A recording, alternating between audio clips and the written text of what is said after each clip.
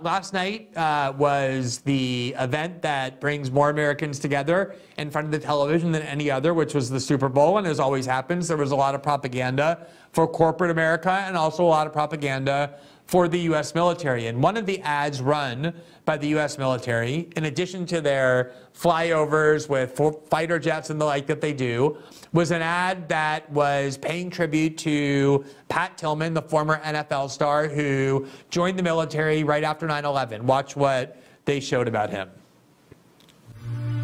As athletes, we play a football game, which, you know, times like this, you stop and think about just how, not only how good we have it, but what freedoms were allowed.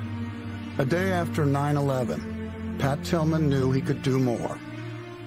He gave up his NFL career to join the U.S. Army Rangers and ultimately lost his life in the line of duty.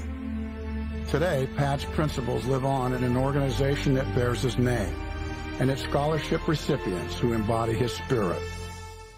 Like Tillman, Dave Prakash felt compelled.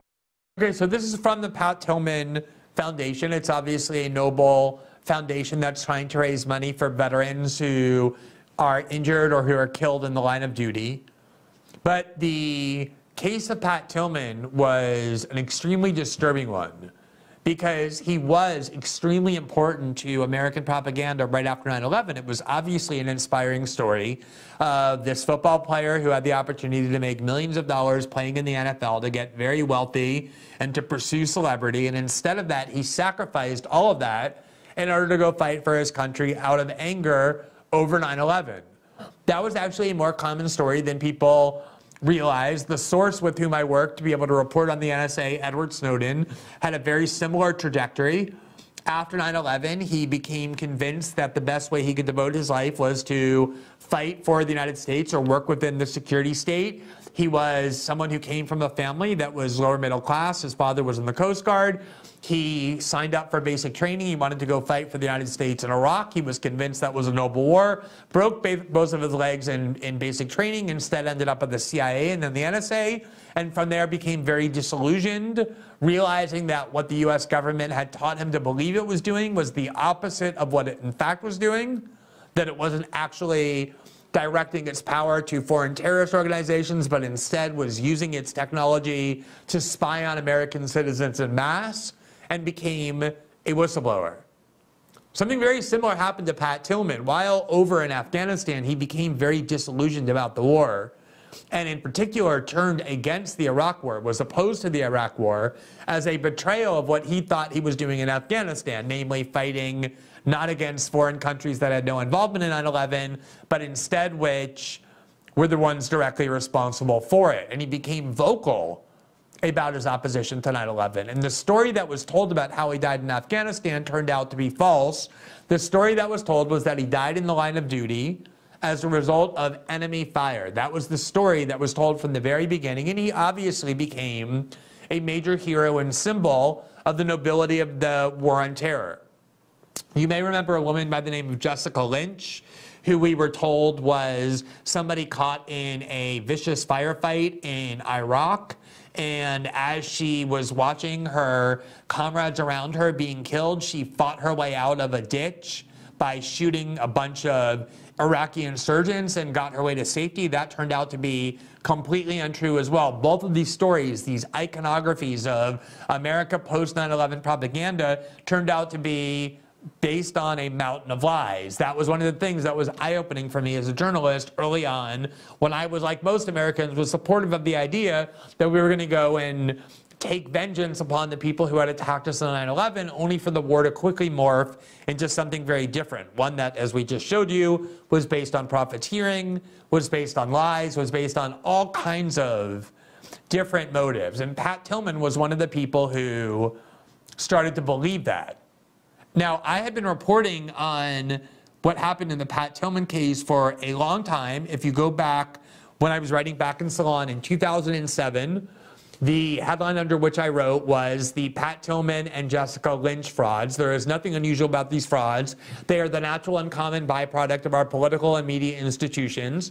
And I referred to House hearings that had taken place where family members of both Pat Tillman and Jessica Lynch had been complaining that the stories disseminated about their family members were false. And of course, as usual, the lies were cooked up by the U.S. security state and then fed to gullible media outlets. The Washington Post in particular is the one that ran uncritically the story about Jessica Lynch and how she fought her way out of danger. And she was offended that her personal experience was distorted in this way for propagandists again. So I had been covering this for a long time, and it turned out that this story about Pat Tillman and how he was killed itself was actually quite fraudulent. And Pat Tillman's brother, who like him ended up going to fight in Afghanistan and also became disillusioned about the war, complained rather vehemently, as did the Tillman family, that they were lied to about how he was killed. It turned out he wasn't killed by enemy fire. He was killed instead by friendly fire, by troops behind him shooting and having those bullets end up buried in his skull. In the investigation to find out what happened, 2 separate investigations carried out by the Pentagon ended up, according to the Inspector General of the Pentagon, to have been handled extremely corruptly, to the point where they ended up affirming a series of events that were clearly untrue. Let me show you the testimony from Pat Tillman's brother before the House in April of 2007. This is Kevin Tillman, who, as I said, like his brother, went and enlisted and fought in Afghanistan and became disillusioned. Mortal danger, Corporal Tillman illustrated that he would not fail his comrades. His actions are in keeping with the highest standards of the United States Army. This was a narrative that inspired countless Americans as intended. There was one small problem with the narrative, however. It was utter fiction. The narrative was utter fiction about his brother and what happened to him and how he died. And as he said, it wasn't fiction by accident, it was fiction deliberately in order to give the American people a feel-good story about what we were doing over in Afghanistan and Iraq. And it came at the expense of the truth and about the expense of what really happened to Pat Tillman, something that yesterday's commercial completely obscured by making this feel-good story and this feel-good narrative repeated that he was inspired by 9/11 to go fight for his country and died in the line of duty. Listen to Kevin Tillman's brother continue. The content of the multiple investigations reveal a series of contradictions that strongly suggest deliberate and careful misrepresentations. We appeal to this committee because we believe this narrative was intended to deceive the family, but more importantly, to deceive the American public. Pat's death was clearly the result of fratricide. Revealing that Pat's death was a fratricide would have been yet another political disaster during a month already swollen with political disasters, and a brutal truth that the American public would undoubtedly find unacceptable. So the facts needed to be suppressed. An alternative narrative had to be constructed. Crucial evidence was destroyed, including Pat's uniform, equipment, and notebook. The autopsy was not done in accordance to regulation, and the field hospital report was falsified. An initial investigation completed with 8 to 10 days before testimony could be changed or manipulated, and which hit disturbingly close to the mark, disappeared into thin air, and was conveniently replaced by another investigation with more palatable findings. This freshly manufactured narrative was then distributed to the American public, and we believe the strategy had the intended effect. It shifted the focus from the grotesque torture at Abu Ghraib and a downward spiral of an illegal act of aggression to a great American who died a hero's death. So that's some pretty direct and incriminating things he's saying about the government and military he himself went to serve. He's not saying that they, in the fog of war, got the story wrong. He's saying they deliberately lied about what happened to his brother, and that the investigations that were carried out by the Pentagon were designed to destroy the evidence. For some reason, to this very day, nobody knows why. Once Pat Tillman was killed, as it turned out by friendly fire, his notebook and his other possessions were burned so that they were unavailable to investigators. This turned out right as it was being emerged that Pat Tillman had become, as I said, a critic of U.S. foreign policy, of the Bush, Cheney, and neocon foreign policy approach. He had been reading anti-war tracts, including Noam Chomsky, while in Afghanistan. He had become an outspoken critic of the war in Iraq at a time that the war in Iraq was going very badly. And we have no idea why it was that he ended up being killed by friendly fire, or why his possessions were burned and the evidence of what happened deliberately destroyed as part of two separate military investigations. But it's not only his brother who ended up saying that, it's also the Inspector General of the Pentagon that was tasked with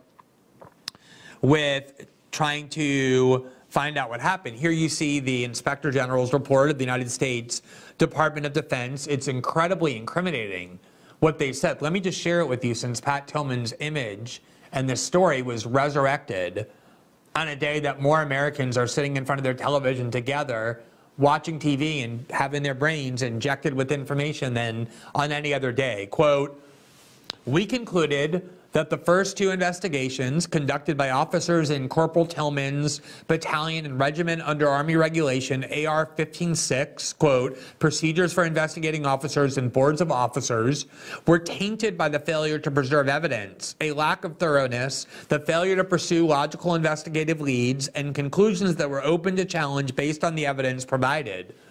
More significantly, neither investigator visited the site to visually reenact the incident, secure physical evidence, take photographs, or obtain accurate measurements. In addition, the first investigative officer, with advice from his legal advisor, withheld information concerning suspected fratricide from medical examiners who raised questions based on anomalies they discovered during the autopsy.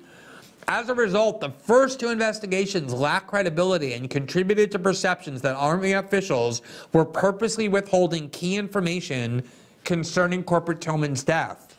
Witnesses testified that Corporal Tillman maintained a personal journal and that after his death, unit personnel searched for the journal but failed to locate it. SFC, redacted, and 1SG, redacted, their names were redacted, testified they searched Corporal Tillman's belongings to include his rucksack, duffel bag, and equipment without finding the journal. 1SG further stated that before burning the mole vest and uniform, he put on rubber gloves and went through all of the pockets on the desert camouflage uniform, shirt, and pants and the pouches of the mole vest several times, specifically looking for the journal, but did not find it. Two other Rangers each reported locating a memo pad or notebook and equipment Corporal Tillman was wearing at the time of his death. SSG, redacted, who assisted the CPT, stated he found a small memo pad in the pocket of Colonel Tillman's Ranger body armor vest cover. He described the pad as an olive drab colored field weatherproof memo pad approximately 2 inches by 4 inches by 1/4 inch thick with light green pages marked with grid lines. He said he did not see a name on the pad and only examined the first few pages, which contained what appeared to be handwritten notes from an operational briefing. SSG stated that because of the operational information in the memo pad, he burned it, along with the clothing and Ranger body armor. They burned his journal. Additionally, SFC recalled finding a notebook, pens, and pencils in one of the pouches of Colonel Tillman's Molly vest. He testified that he placed the items in a Ziploc bag, which he gave to FSC redacted. When asked about this, FSC redacted stated he did not receive those items from FSC and would have remembered such an event since he had been searching for the journal. We could not resolve the discrepancy in the testimony. So some people have put this together to try and allege that he was deliberately killed to silence an anti-war voice. I don't think the evidence proves that that was the case. But what definitely happened was that the U.S. military lied, according to the Tillman family, on purpose about what happened so that they could produce a feel-good propaganda story about his death at a time when the Abu Ghraib revelations, by Seymour Hersh, by the way, were being divulged, and they needed some distraction.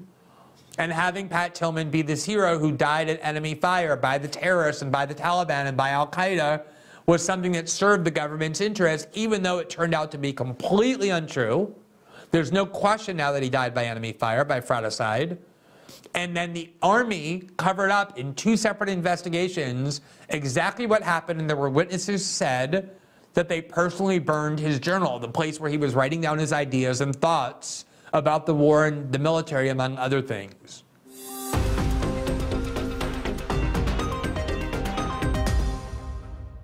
Thanks for watching this clip from System Update. Catch our full shows for free, live weekdays at 7 p.m. Eastern on Rumble, and join our locals community at greenwald.locals.com for all of my written journalism, exclusive after-show Q&As, and more.